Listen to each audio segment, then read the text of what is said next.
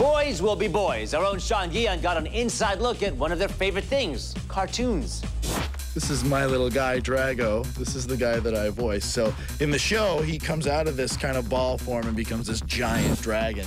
And yeah, it's a lot of fun. I was invited to the voicing session for the new animated series, Bakugan, and caught up with Jason Deline, who voices the character Drago. So what exactly is Bakugan? Well, it's an animated series about a group of kids who find these cards that fall from the sky, and they use it to play a game. And they have these marbles that they roll who turn into monsters and battle it out. And if you win, you get to take the other person's Bakugan. If you lose yours. You think you're pretty good, huh? Well, you better buckle up, Shuji, because you're going down!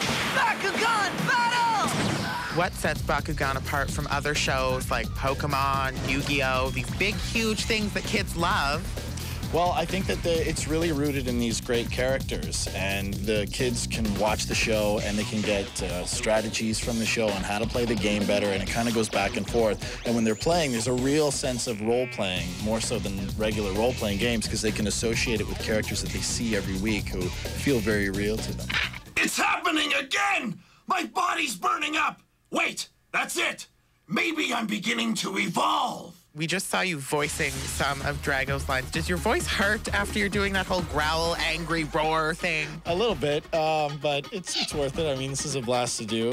Yeah, sometimes you gotta put on, a lot of gravel, so that's a little bit unnatural, but you get used to it. You have some coffee and have a nap in the afternoon, as is our lifestyle sometimes in this business, so it's not too bad. What's it like for you watching the show with your own voice coming out of the big dragon and the whole thing? I don't get used to it. I get really excited. Like, I get up and I watch it on Sunday morning, and I'm like, that's me. And my friends are like, yeah, it is you. Like, at first they're like, no, it isn't. But yeah, it's pretty exciting. It's fun. I've always wanted to do something like this. I've always wanted to do a cartoon or animated series of some kind. And yeah, it's a dream come true. And it's a really fun show to be doing that on. So I'm pretty happy.